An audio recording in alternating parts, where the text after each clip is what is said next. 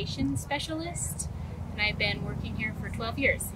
The Freedom Garden is a place for the women from the Center for Women and Children to come and heal their body, mind, and spirit.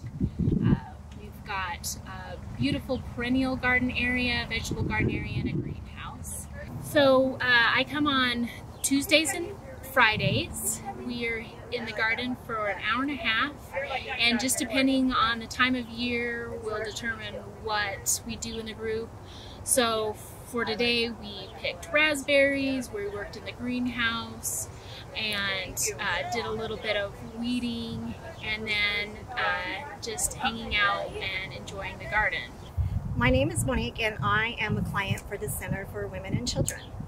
I've been working in the Freedom Garden for just about 2 months.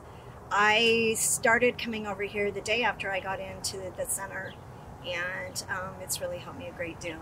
My favorite part of working in the garden is the planting and taking care of the greenhouse, fertilizing, and I just pretty much love it all. Weeding sometimes, not so much, but yeah, I pretty much like it all. My name is Kelsey Ivy, and I am just a volunteer for Volunteers of America Freedom Garden. I've been doing it for over a year. I have got to come here and learn how to grow things and keep plants alive, whereas before I couldn't keep a plant alive to save my life. And I also get to aid in growing food for the center, and it's been an awesome experience. I'm able to bring my children with me if I need to, and so that's really helpful. And it's just beautiful. It's sunshine and flowers and food and plants, and I love it. We were recently able to work with Cary Gardens, and they were able to come in and work with me on redesigning the garden to make it a little more easy for us to maintain in the short amount of time that we have in the garden, and to make it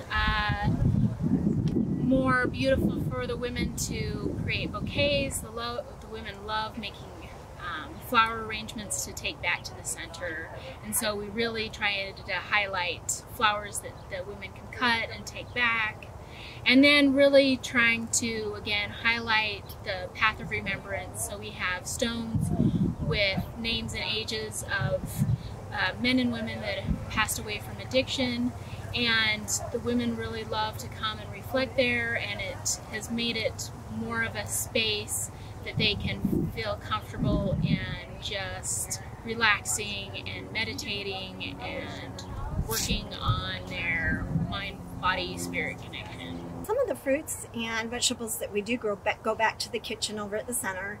I myself have already picked some herbs and stuff that have come to bloom to take over to the kitchen and have them use, which they have.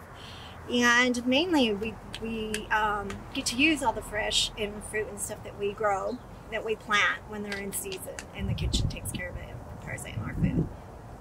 I think that being able to grow it and then the women to be able to use it in their meals and add flavor to their meals, and also all of those nutrients, was such a big deal for them, especially when they're coming in here and they're coming in and they probably haven't had a good meal in a long time, and their bodies are weak and they're sick, and it's just a way to regain their health. And I think that's really important. I think it's important to have the garden program for Volunteers of America Detox, because it's a way to, especially with the women and children, for them to bond with their children, to have a program that teaches them how to be self-sustaining. So when they leave, they learn all kinds of skills. They can go home, they can plant little gardens, they can learn how to grow food, and it's a bonding experience. And it's about, there's something about putting your hands in the dirt and you get outside of yourself and you get outside of your head. I've been able to see women change their lives. So I have past clients that now work with me in the garden, and I get to see them thrive.